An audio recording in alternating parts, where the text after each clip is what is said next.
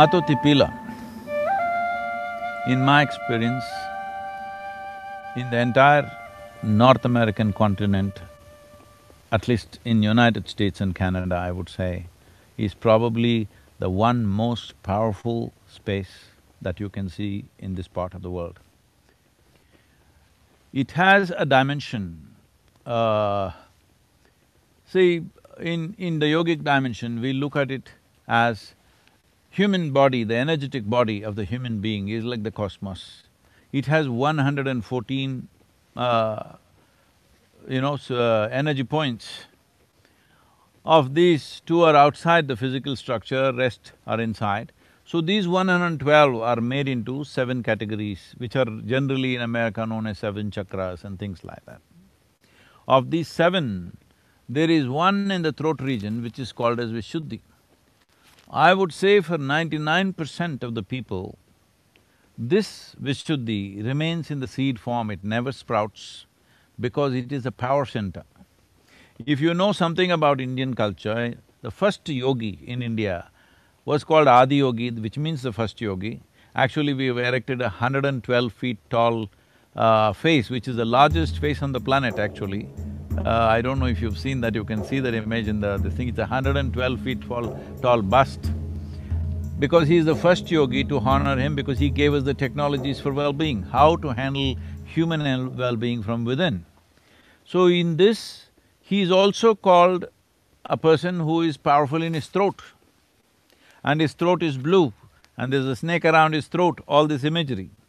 Why this is so is, this dimension we called Vishuddhi is one dimension which in the throat center needs maximum amount of skill and capability to evolve. What I saw, I was there on the full moon night in Mato Tipila. It was explosive dimension of Vishuddhi or the throat center.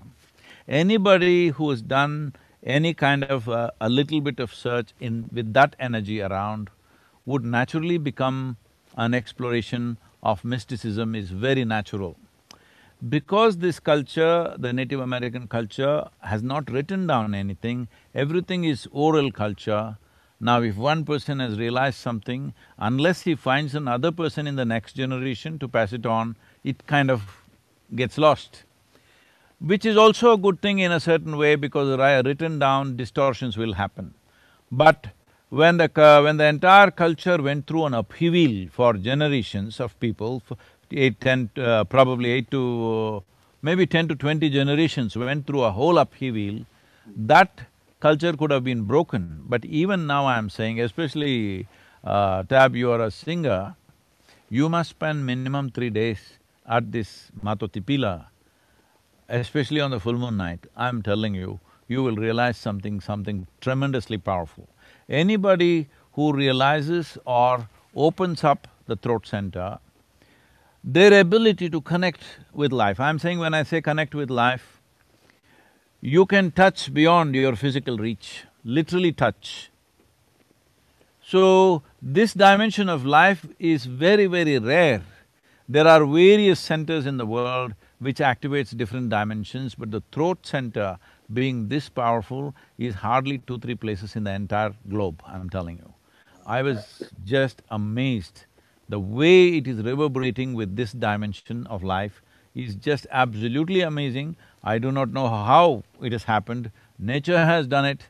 In India, we create our own structures. We create consecrated structures to reverberate this kind of energy, but what we make is of small proportions.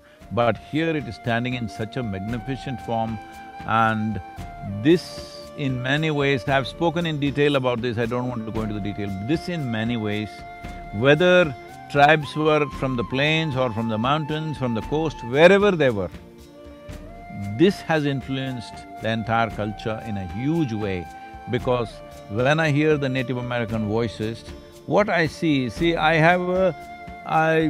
have no scripture in my head, I don't have any bookish knowledge or religious knowledge. All I have is, I can feel the place with my eyes closed. One thing that I see with the voices, the way they're going about is, they're expressing their voices along with the geometry of the land. When you produce a sound which is in sync with the form that you see, then we say this is a mantra, because now the combination of sound and form are working together and suddenly it becomes an explosive force.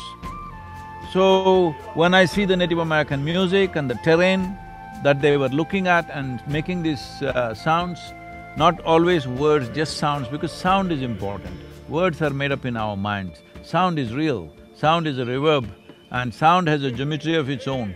If you utter the right kind of sounds, it will touch the forms, it will embrace the forms. In this there is tremendous power.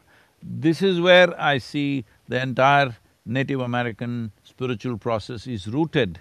Whether people have physically been there or not, it doesn't matter. Because even without physically being there, you can connect with it. If you connect with the land, you can connect with this dimension. And if you connect the land and the sound, you will definitely connect with this Mato Tipila, because this is not a physical thing. There's an energetic dimension to that. See, we have a physical body, but without the life energy, what is this physical body? It's just rot, all right? So what is a stone? A stone is nothing unless it has an energetic body. Here there's an energetic body expressing this dimension of the throat center in the human system in an extremely powerful way, which is… I've never seen a place like that in my life. I've traveled literally everywhere, I'm telling you. That's amazing. So that's been one of the most profound things, and Cahokia also was a great thing for us to see, because we discovered certain things that what they have done there, and some things that have gone right, some things that went wrong there. That's a different aspect, but this Mato Tipila is a must for every indigenous person. It's a must, whether they go there physically or otherwise, they must connect with this. This is where the power is. The basis of your culture in some way energetically is here. And with connecting with that could also be the liberation for the future.